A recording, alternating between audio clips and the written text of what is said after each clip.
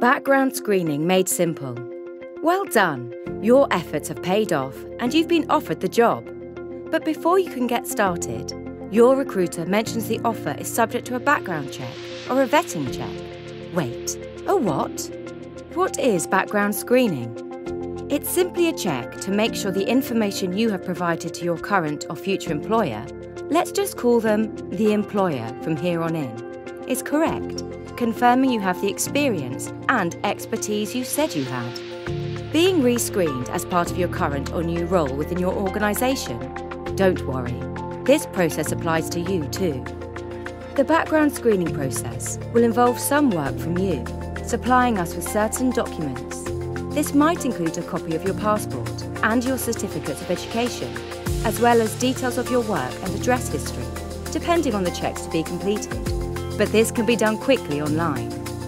The easiest way for you to get through your background check is to be honest, be accurate, and be thorough with the information that you provide. If you are being recruited, incomplete or inaccurate information may increase your time to hire, which could even delay your first payday, and nobody wants that. So why is it necessary? Businesses may do this for a number of reasons, including compliance,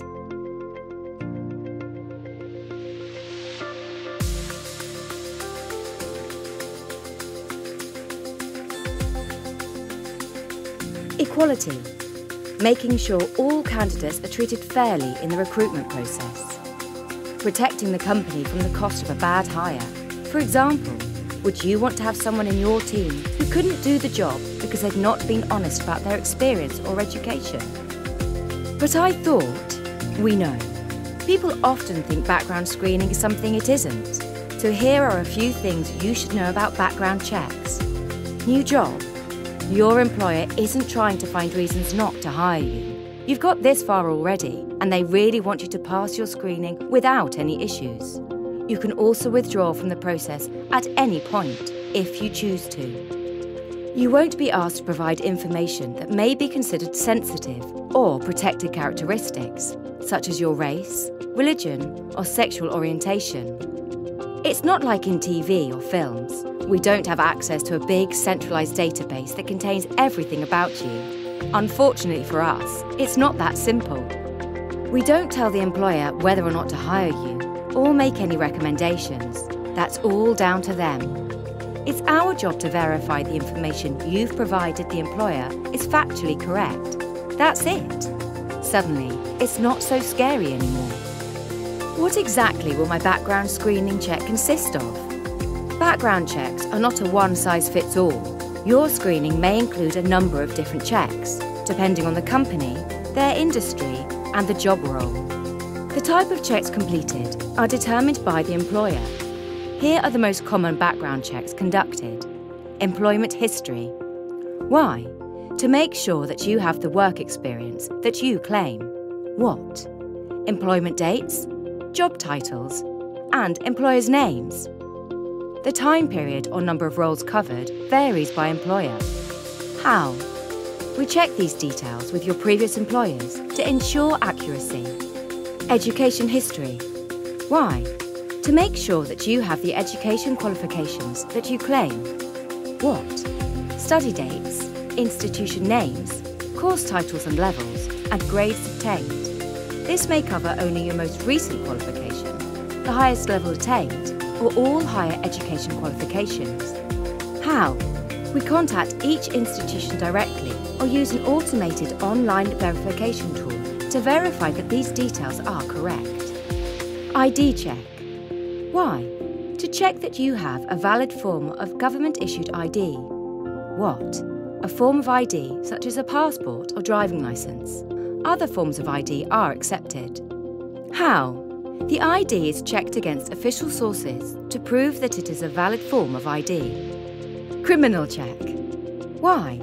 To see if you have any reportable criminal convictions, which may affect your ability to undertake a role or exclude you from a role due to legal restrictions. What? A criminal record check based on your full name, date of birth, and location. For example, where you have lived or where you have applied to work. How? Countries have different regulations. so where local laws permit, the information you provide is checked against government sources, such as police records or local government ministry databases. Financial integrity. Why? For certain jobs, it may be required that you undertake a check regarding your financial integrity. We refer to this as a credit check. This is to ensure that you don't have a history of bad credit that could impact your ability to do the job. What? Where lawful, a credit check will return any reportable history of bad credit. For example, county court judgments, CCJs, bankruptcies, or other adverse financial situations. How? We will verify your information using a variety of sources through a number of local vendors. How long will my background check take? The duration of your background check will vary depending on your background and the different checks that are part of your potential employer's screening package. We verify information with a range of different sources, so we rely heavily on their response times. But don't worry, we know how important this is and do everything we can to make the process as quick and easy as possible. What happens in the screening process? The screening process is actually quite simple. Here are the 6 steps to passing your background check. 1. You receive a job offer, subject to passing a background check. Good work. Or your employer contacts you regarding a rescreen. 2. The employer will request your background screening. We will then send you an online applicant invite for you to provide us with the details needed to run your background check. Before filling this in, we will provide you with an information notice tailored to the checks that are included and providing important facts on how we will fulfill your screening. If the employer uses an applicant tracking system, ATS, some of this information may already be auto-populated for you. 3. You fill out the applicant invite on your computer, laptop, tablet, or in some cases mobile device, uploading any supporting documentation requested, providing your consent to use your data as described, and then submit it to us. Make sure you have all the documents to hand before you start. 4. We start your background check right away. If additional information is required in order to run a particular check, we will get in touch with you directly to request this information. The employer will only receive the finished background screening report once the process has been completed. 5. Once your check is complete, your screening report is sent to the employer for their review. If it's a new job, it is the employer's decision whether or not to hire you. We do not offer hiring recommendations. 6. The employer will then get in touch with you to confirm your job offer or to discuss your screening results. We hope this video has made you feel a bit more informed about the screening process. If you have any other questions about your background screening, please check out our candidate FAQ pages or speak with your potential employer about them. New job, good luck, and congratulations again on your new role.